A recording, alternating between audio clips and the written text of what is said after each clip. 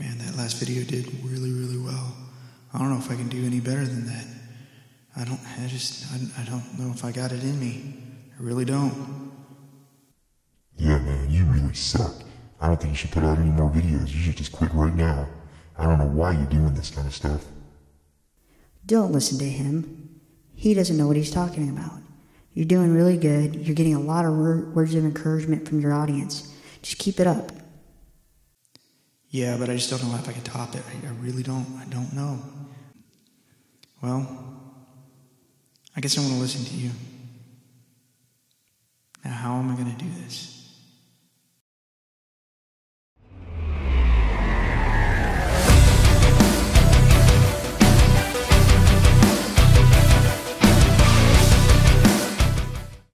Welcome to Pool Addiction, where I like to do pool and billiards equipment reviews as well as anything pool and billiards related for that matter. Now I know the beginning of this video is pretty cheesy, but if you can't make fun of yourself, then who can you make fun of? Am I right? Besides, it does show the nerves I have with how well the last video did. I have a lot of anxiety on trying to continue that trend, and hopefully I can. But before we start, I'd like to give a special shout out to the subscribers to the channel. We're finally over 1,000 subscribers, and I really appreciate it. And as a special thank you, I'll be doing a giveaway with this video, so stay tuned to the end of the video for the details. I'm also putting timestamps in the description below, so for those of you that don't want to watch the video and see all the entertaining stuff I do, you can click on those timestamps and jump straight to the information you're looking for. Now this video is going to be a little bit different than the other videos I've done in that I'm going to be doing several different pool glove reviews at the same time. Now some of you may be looking for a pool glove to try for the first time, or you have an old nasty one and you want to replace it, or you're just looking for a different brand to try. Whatever the case may be, hopefully you find this information useful. And without any further ado, let's get into this.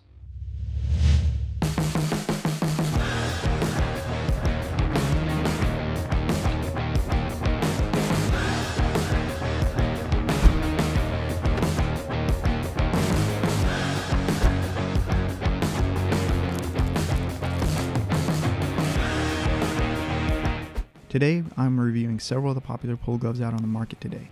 The Predator Second Skin, the Molinari, the Poison, and the glove I've been using for a while, the Longoni Blackfire. The price range of these gloves range anywhere from the high end of $30 to $38 all the way down to $17. Some of the things I'll be covering with these gloves are the material, construction, fit, feel, and as well as what it's like to play with them. I've decided to do a 1 to 5 point scoring system with each of these categories as well as the price. We will total each of these categories up in the end to see which one comes out on top. Now for the record, I am not a big fan of pool gloves. I have used them off and on throughout the years, and I still will use one when there's some type of friction between my bridge hand and the shaft.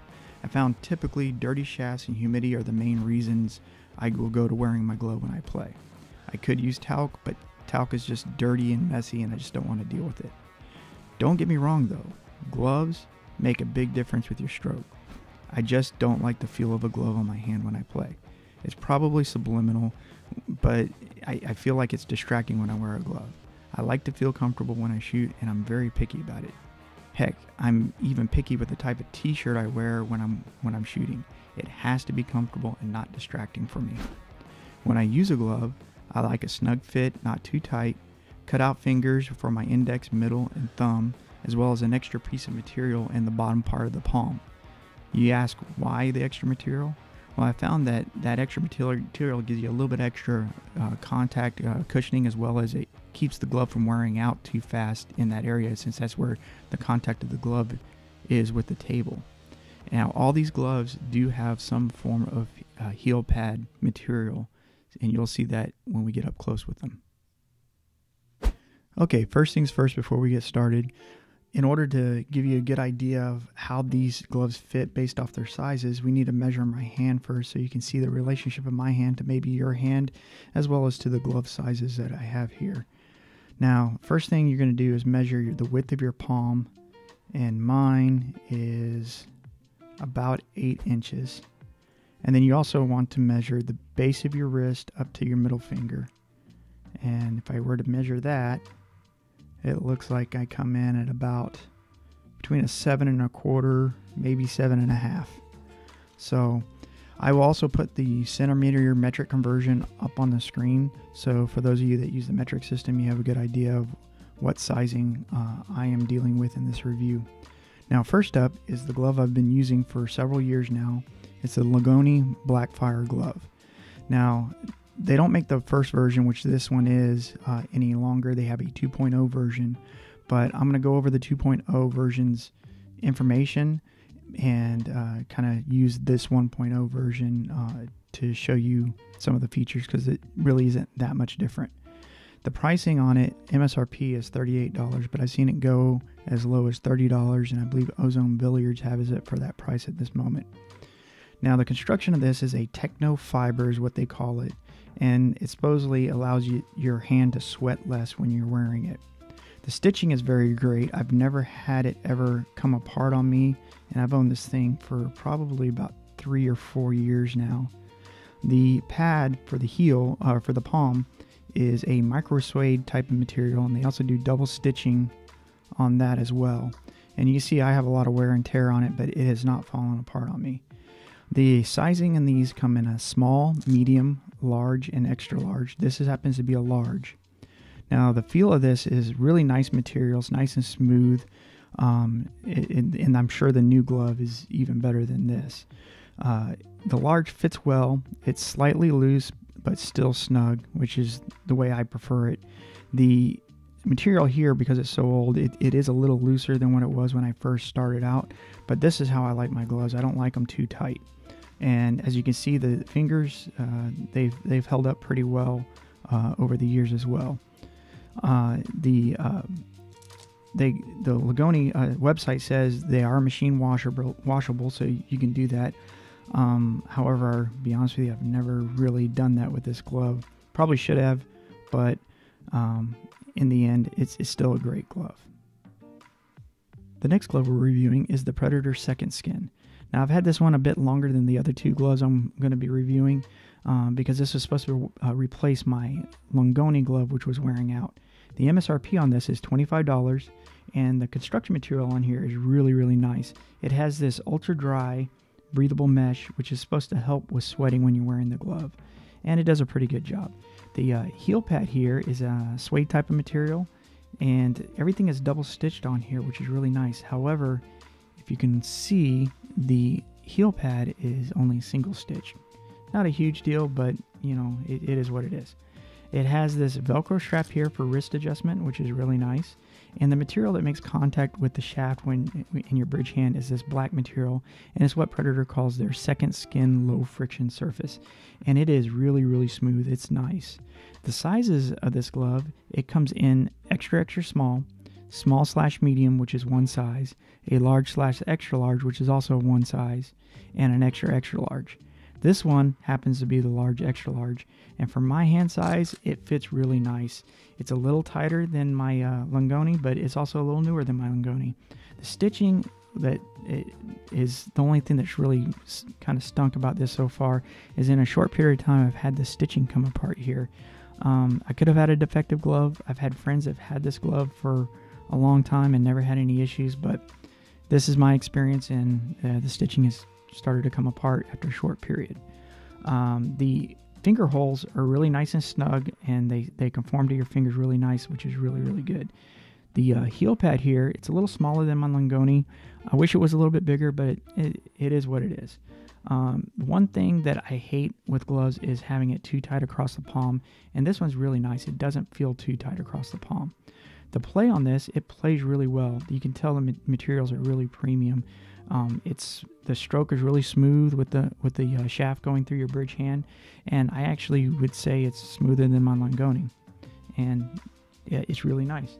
The packaging that the second skin comes in, it comes in a packaging like this. It's just like a packaging envelope with the glove. Nothing special, but it is a really, really nice glove. The third glove we're reviewing today is the Molinari glove. Now, this glove's been made famous by several pros on the tour who started wearing them, particularly Shane Van Boening. And I picked this one up because I knew I was doing this review and I wanted to see how it stacked up against the rest. The MSRP on this is $24, and the construction material of this, I'm not quite sure what it is. There's not much material out there explaining the construction of this glove, but on the site it does say it has enhanced stitching whatever enhanced stitching is. I'm guessing it's something to do with double stitching, because if you look down the index finger, it has double stitching as well as around the wrist. So most of this is double stitch, so that's probably what they mean. The palm area has this mesh material, which is very similar to the second skin, and also similar to the second skin is the surface material that makes contact to the shaft. It feels very premium and much like the second skin. The heel pad is where we get a lot different than the second skin though. This is a rubberized type of material instead of a suede type of material, and it's kind of fused or imprinted onto the fabric. And it seems really grippy. I think it'll be really nice. It also has a Velcro strap, just like the other two, for adjustment around your wrist. Now the sizes is where we start getting a little bit different from the other gloves. This thing only comes in really just 2 sizes. It has a small and a regular. This one happens to be the regular, and the fit on it is kind of tight. I wish they made a bigger sizes. You can kind of see how tight it is to get on there, and maybe that's meant so you don't feel it, but for me, when it's tight, you feel it more. The material, you notice, and I didn't explain this on the second skin, but it is split between the two here, which is a little different, and it actually is kind of nice because it gives more freedom of the thumb, so the material doesn't stretch out as much. Everything is really good. You can see the breathable material is really snug. You can see how snug it is on my hand, and the palm isn't too bad, but it is definitely tighter, and you can see I'm kind of holding my hand flat out, and it's got a little bit of a trampoline effect here. I don't know if you can kind of see that, but you know, it is what it is. There's a lot of people that I know has this glove, and they really like it too. I will say this with play, it is really smooth. I wouldn't say it's as smooth as the second skin, but it is really, really decent. The tightness across the palm, again, is one of my main issues with this glove for my particular type of play. Oh, and I almost forgot. The packaging that this glove comes in is a little box like this. Now, I did say they come in small and regular. However, for some reason, mine says large. I don't know why, but it definitely is tight. I would say regular is probably what it is. So that's the Molinari glove. Now, the last glove we have reviewed today is the Poison glove. And this is a more budget-friendly glove. It comes in at about $17, and I wanted to add it to this review to show you a more budget-friendly glove and how it stacks up against the others. Now, the construction of this is definitely less quality than the other gloves. It has only single stitching versus the double stitching on all the others. And the material is this Lycra material, which is a little thicker feeling than the other. And it's all the same material throughout the entire glove, so you don't have that dry mesh to help breathability as well.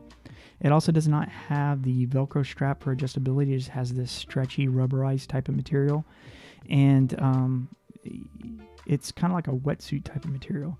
And the heel pad, instead of a suede, it has this rubberized type of material just like the Molinari. However, this is not as robust as the Molinari, and I could see this wearing out pretty fast through the wear and tear of playing with it. And to talk about the sizes on this, it comes in 2 different sizes, and it's a small/medium or a large/extra large. This one happens to be the large extra large. And to show you how it fits on my hand, now mind you, all the other gloves are larges or as big as I could get. This being a large extra large, it is really baggy on my hand. The finger holes are a little loose. It's just a lot of extra material, and you see my thumb barely even comes out of the cutout. All in all, it's just not a very good fit. And again, with all the other gloves being large extra larges, you would think this would be the right size, but maybe I have to go to the small medium. Who knows? The play with this, it's not bad. It's definitely not on the level as those other gloves though. But if you're looking for a more budget-friendly type of glove, this isn't a bad glove other than the bagginess and the sizing problems. Now this is the packaging it comes in. It's nothing special. It has, again, small, medium, large, extra large, and that's really about it. Now, before I get away from these overhead, I wanted to show you something with a very basic Amazon bought cheap $5 glove, and really notice, in my opinion, do not get these gloves. These gloves are really cheaply made. They're very basic, stitched. The finger holes aren't cut out, and the reason why I keep hammering on the finger holes is, I'll show you here. There's stitching right here in the fingers, and that stitching is pushing up into your fingernails and everything, and when you're playing, can get kind of annoying. And notice that this material here doesn't really droop down as much as the others, and again, it's a comfort level thing. These come in one size fit all though, and they are really cheap, but you get what you pay for. Now, for those of you that like my B-roll, here's a very frustrating B-roll practice session. And if you don't like the B-roll, skip ahead to the final thoughts where I give the scores out.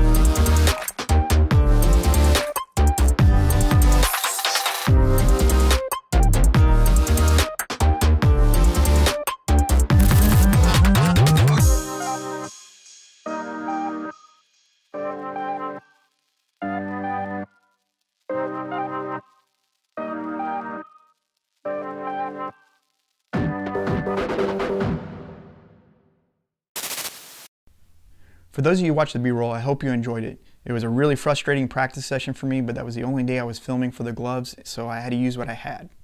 Some of the things I didn't mention during the overhead with these gloves is the color selection.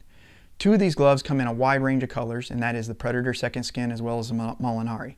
However, the Blackfire is only black, but they make what's called a Sultan, which is pretty much the same glove, and it's in a light blue. The Poison, though, only comes in black. Another interesting thing is Predator's involved in some shape or form with 3 of the 4 gloves on this review. They obviously make the Second Skin, they helped engineer the Molinari, and they own Poison. Now for the scores on these gloves. If you remember, the categories we're going over is the construction material, fit and feel, the play, as well as the price to value.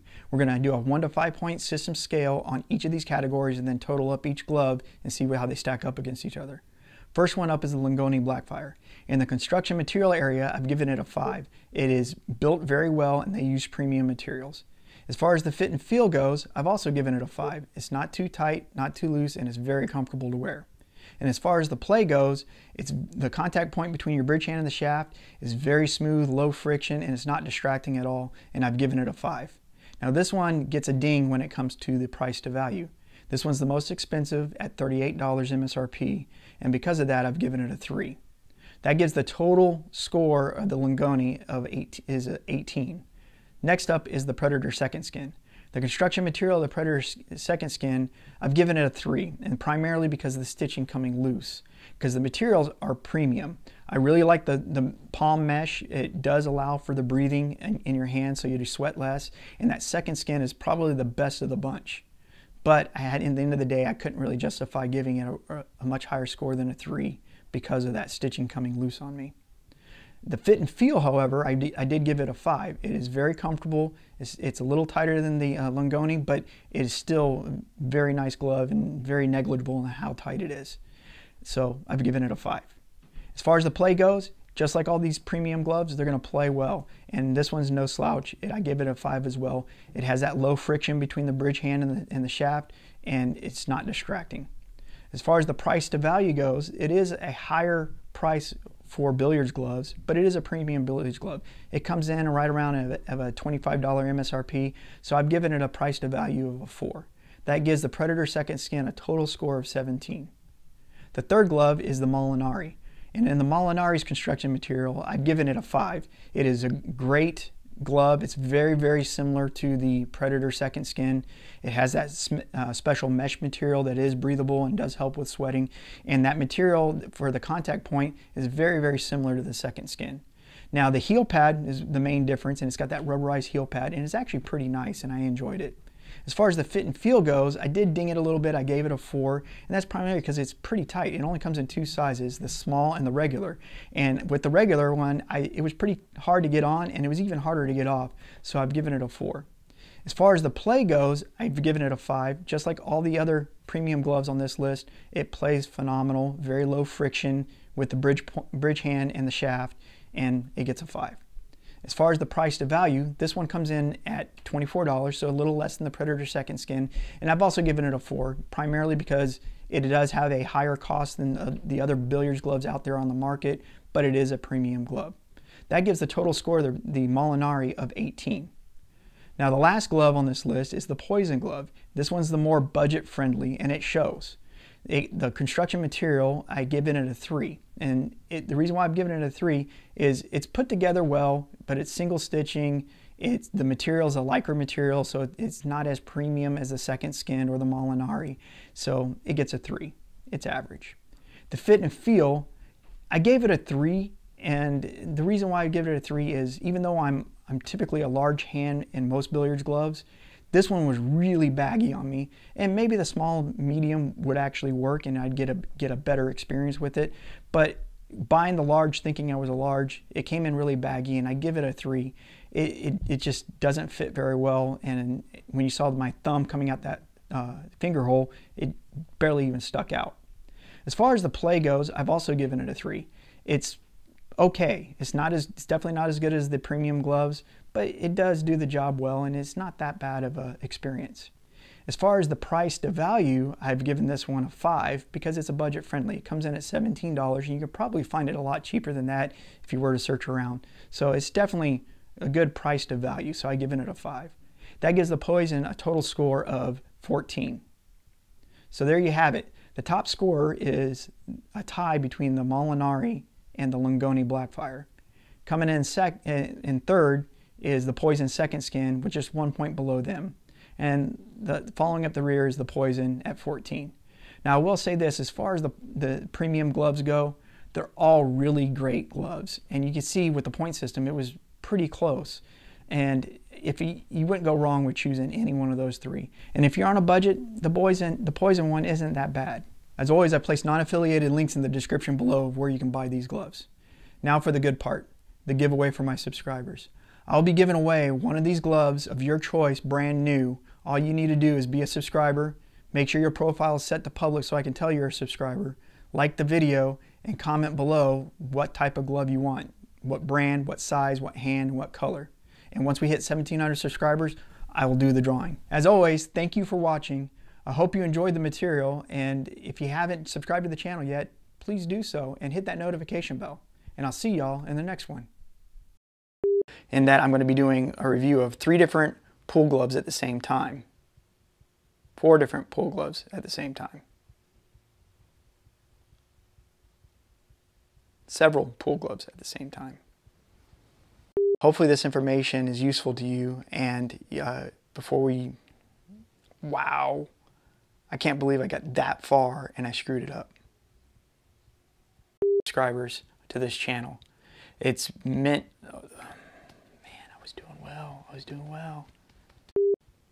Come on, Kev, stop thinking ahead. Stop, it's going in your head, stop it. Video, so stay